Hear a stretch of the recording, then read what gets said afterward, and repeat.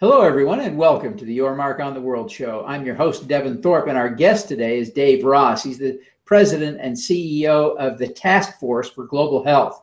The organization just won a $2 million prize from the Conrad N. Hilton Foundation. Congratulations and welcome to the show, Dave. Thank you very much, Devin. Enjoy being here. Well, we're thrilled to have you.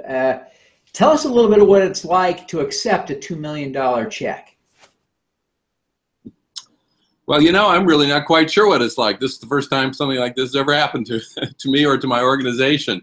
Of course, we were thrilled. We were actually quite shocked.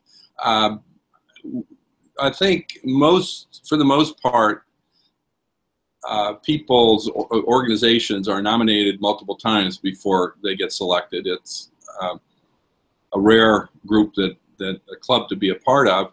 We were just frankly stunned when it was announced that we were the winners. Wildly pleased. This is going to help us towards funding our new building, a building we need because we continue to grow for the work we do. That's great. That will enable and empower you for years to come, I imagine. Let's talk about the work that you do, because that's really why you got the prize, not because you were building a great building, but because you were having tremendous impact around the world. You're working to eradicate, among other things, some diseases. You're part of the effort to eradicate polio. I've talked a lot about that. People who are fans of the show know that I talk a lot about that. Got my little polio pin here.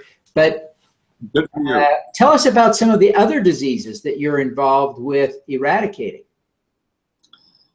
We're involved in a class of diseases that are referred to as neglected tropical diseases. These include blinding trachoma, which is a bacterial infection of the eye that's mostly spread by flies, and it's associated with bad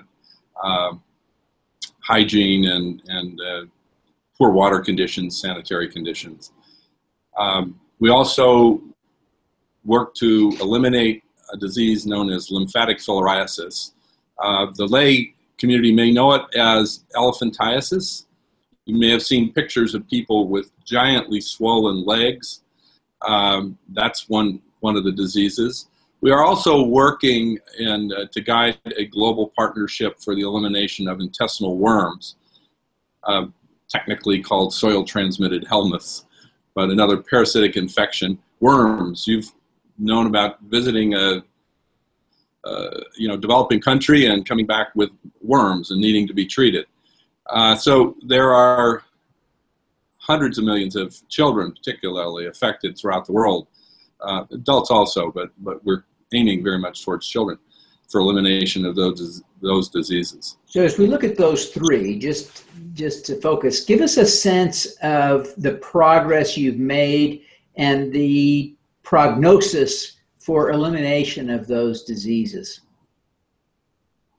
Yeah, and I left an important one out, and that's river blindness, another parasitic disease. So let's start there. River blindness is a program began in partnership with Merck almost 30 years ago, and we are within, well, I would say conservatively 10 years of eliminating that disease, period. It is an amazing achievement. And it's because Merck made a commitment many years ago. Dr. Roy Vagelos, then CEO of Merck, made the commitment to provide as much drug as needed for as long as needed. And they have kept to that promise. That's a wonderful example of corporate philanthropy. And the Merck Mectizan donation program, as it's known, will achieve elimination of that disease probably no more than 10 years from now. We're closing in on a small number of countries with a small number of cases. Ultimately, the challenge becomes post-elimination surveillance. How long do you have to watch over an area to know that the disease has not reemerged? So that's one. Blinding trachoma is another, a bacterial infection. Through a hugely generous donation from Pfizer, Corporation, donating a drug known as Zithromax. We are treating several 100 million people a year in countries where the disease is still endemic. That disease should be eliminated as a public health problem. It'll never disappear off the face of the earth like the case was with smallpox because it's a bacterial infection. But it will be eliminated as a cause of blindness and as what we would refer to as a public health problem, where it's not really being spread within the population in any significant amount. That will happen within another 5 to 7 years. Lymphatic filariasis, it might be as long as 10, but we are getting there.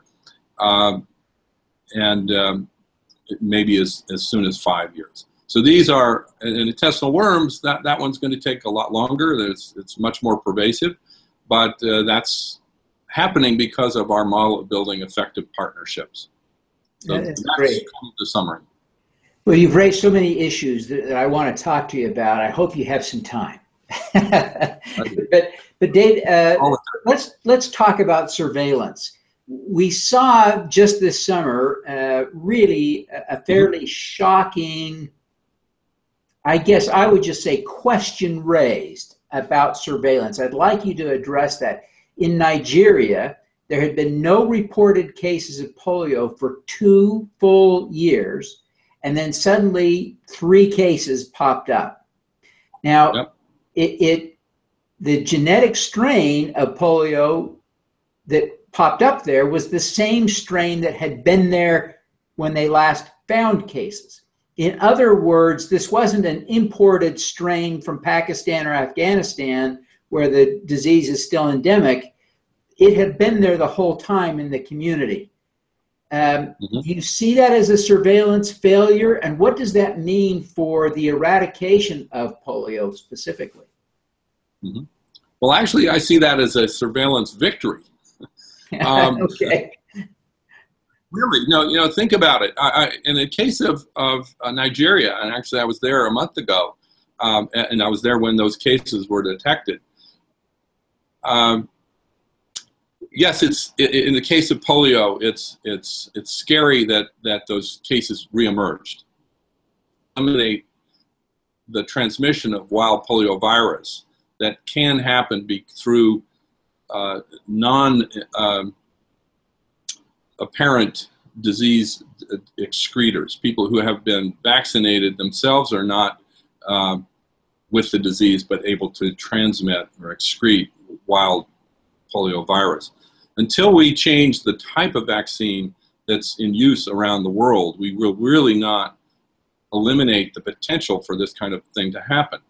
So the reason I say it's a victory is that the case of Nigeria, their field epidemiology training program has been effective. It has developed a cadre of field epidemiologists capable of working at the local level to do broad communicable disease surveillance. And that's what we have here in the U.S. Every citizen in the U.S., know it or not, is protected by a broad public health network. Your local health department, your state health department provide that kind of protection to you. And it's an almost invisible protection. I think most citizens aren't really aware of it. It's like having a fire department, but you never see the building. You never see a fire truck, so you kind of just take it for granted. Well, in Nigeria, they have built effective disease surveillance. Our TFGH program, which is a field epidemiology training network, helps support, and this is done through the generous support of the Centers for Disease Control and Prevention. Our TFGH program has worked with the field epi program in Nigeria to help build their capacity and their capability to actually work at the local level to detect these outbreaks. It is also the reason that surveillance capacity exists in Nigeria that it accounts for why the Ebola outbreak was captured quickly and stopped in Nigeria. Had that not happened, Nigeria is the most populous country on the African continent. If Ebola had been allowed to spread there the way it did in Sierra Leone, for example, we would have had a truly horrific situation. It would have been a global disaster, really, given the scale of that country, the population, right? That's right. I mean, it just, to contain it in such a large population would have been very difficult. So having local and national disease surveillance capability is really essential. So that actually is another one of the major programmatic emphasis that the Task Force for Global Health has. We work with, I think the number is 88 countries right now, helping them develop their field epidemiology surveillance capacity. Fantastic. Now, another question that I want to draw from that polio experience to apply it to your efforts with these other orphan diseases, if you will. But what we saw with polio was that there were relatively few cases in the world in 2002. In fact, I think there were more cases in 2014 than in 2002. And it took the polio eradication community nearly a decade to realize that you couldn't coast across the finish line. Doing what we had been doing for 20 years wasn't going to eradicate polio. It might contain it, but it wouldn't eradicate it. Eradicate it, that's correct. An end game strategy with really triple the budget was implemented about 3 years ago to really eradicate the disease. And even with that effort, we're probably a year or maybe two behind schedule for eradicating polio. It's a huge effort. How do you see your other diseases playing out in terms of that end game strategy? Are you going to have that kind of implementation with those diseases as well? Well, certainly, as an economist would look at it, the cost per case in the end game goes way up. That's just a fact of life. In the case of polio, it's been exacerbated because of war-torn situations in Afghanistan and Pakistan and a few other places. You know, this is a huge challenge to public health workers to be able to get into the field and actually carry out needed vaccinations, to carry out the transfer of types of vaccines being used, etc. In our neglected tropical disease programs, the problem is more of how much time and energy goes into the post-mass drug treatment phase. So right now, what happens is that we do mass drug treatment, which means several times a year, we will come into a village, for example, and gather everyone together and treat everyone. In the case of blinding trachoma, it happens at a very large scale. For example, in Ethiopia, in end of May, we were holding mass drug events that would treat about 8 million people per week. If you think about the scale of that, how many facilities have to be ready to bring people in? How many community health workers have to have been working with the community to get everybody mobilized, to bring them together, line them up, and bring them through a mass treatment operation? That's what we do. Now, once an area is deemed free of disease, there comes a point where you need to stop mass drug treatment and begin post what's referred to as MDA, or mass drug administration, post MDA surveillance. And so the question there, Devin, is just for how many years do we do that before we conclude that an area that once was endemic with the disease is now no longer endemic, and that the local health authorities, in the case of, say, trachoma, are able to treat cases that arise. In the case of river blindness, it is more a situation of making sure that the parasite really has been eliminated from the geography, and that there is no effective means for reintroducing the disease.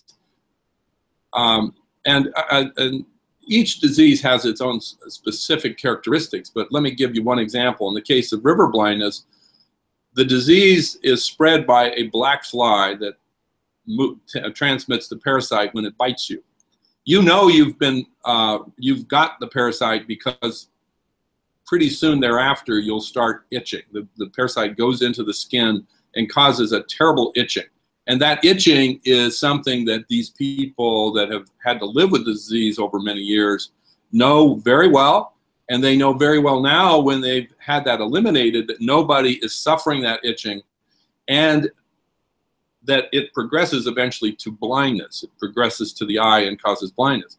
And then therefore they've known years and years now, after mass drug administration programs, where there are no blind people as a result of the disease, and people are no longer itching.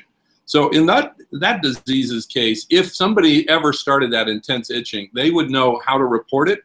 They would know they have the channels now to report the disease. In effect, local community health workers working with the Ministry of Health, and the drug treatment would be reinitiated.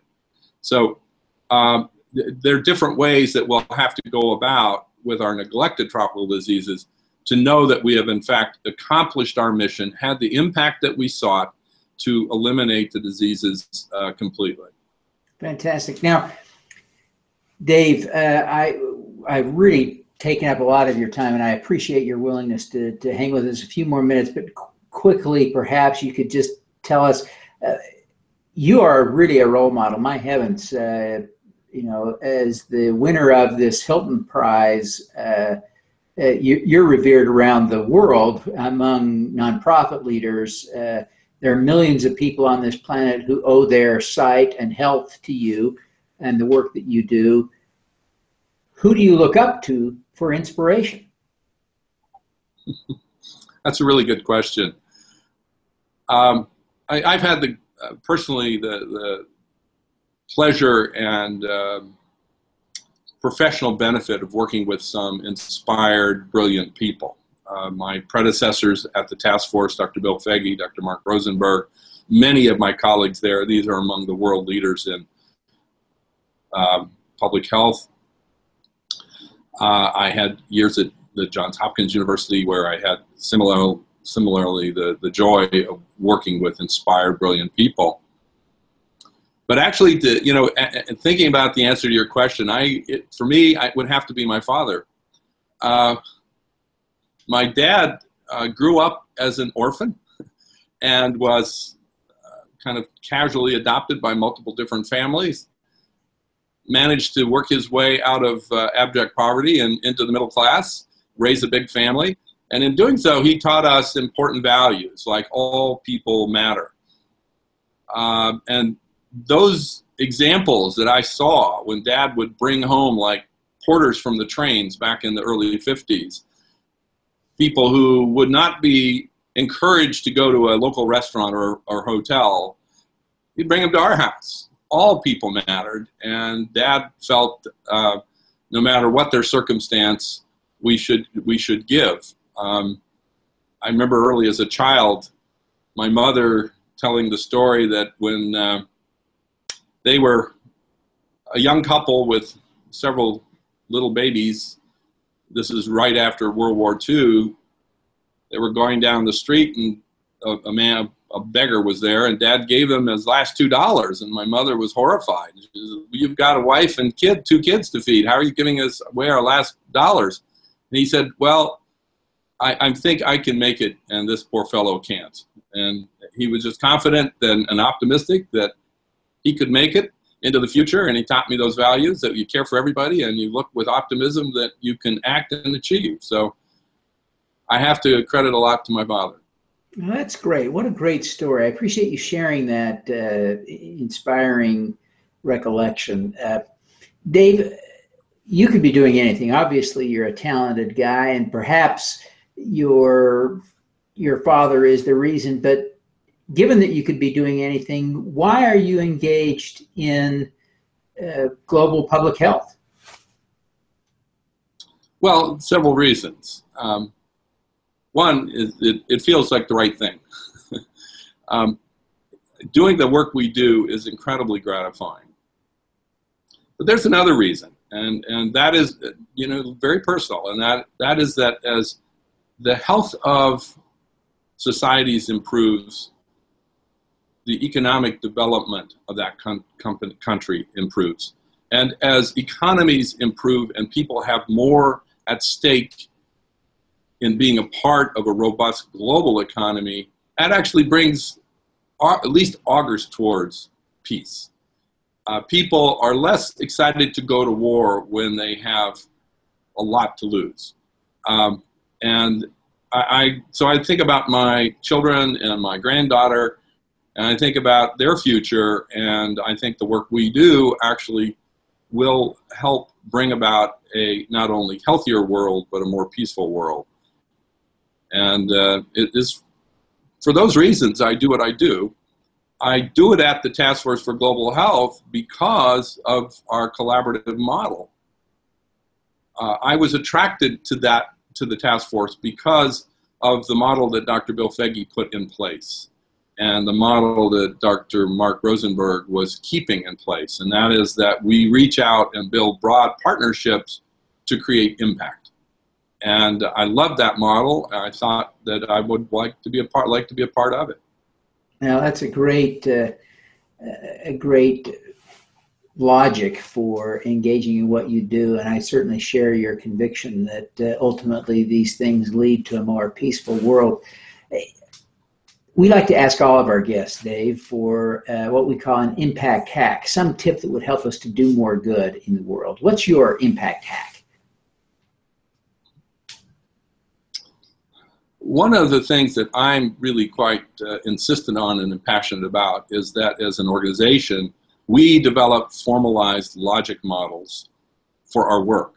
A logic model is a way of relating the activities one does to the direct outputs of that work. And the outputs of that work then are supposed to bring about some kind of outcomes, therefore lead you to an impact. To be very explicit about that thread of logic that says, if we do the following things, here's why we believe it will create a certain impact. That modeling exercise also forces one to say, and how would we know it when we see it? What would we measure? And can we measure it?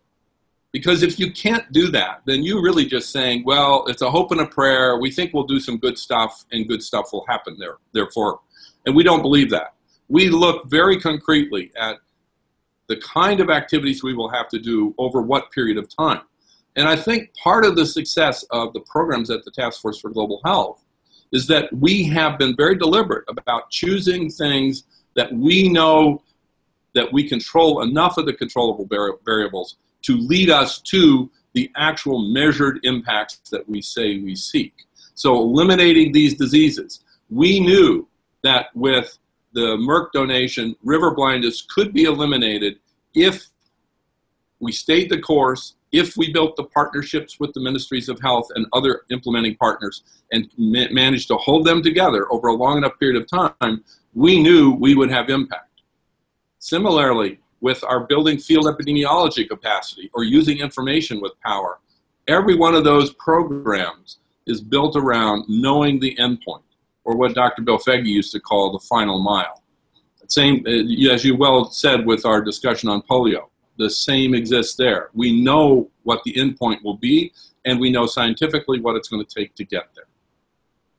Well, I think that's a great model, and I appreciate you sharing that. I'm going to make a point to go back and listen to this a couple of times so that I can implement that in my work, because I think it's universally applicable, even though I see how it is especially powerful in your work. It would be applicable to everyone who's trying to do good. So thank you for sharing that great impact hack. Dave, before you go, please tell people how they could learn more about the Task Force for Global Health and how they can connect with you. Sure. Well, I encourage you to check out our website, www.taskforce.org. You can email us at info@taskforce.org. We monitor that. Our communication staff monitors it daily, if not hourly. So if anyone wants to reach us or me via email, that would be a very convenient way. We're available on social media through the Facebook at our full name, the Task Force for Global Health. is through Facebook, and via Twitter at our initials, TFGH, at TFGH on Twitter. We monitor all of our social media channels and are eager to hear from people, eager to engage with people. And if anyone's out there who would like to think about being a donator to our cause, help us with our new building, whatever, or even just sign up to help do good work, we'd love to hear from you. Fantastic. Well, Dave, thank you very much for being with us today. We really appreciate you taking the time. Devin, thank you so much for having me. My colleagues and I really appreciate it. All righty. Let's do some good.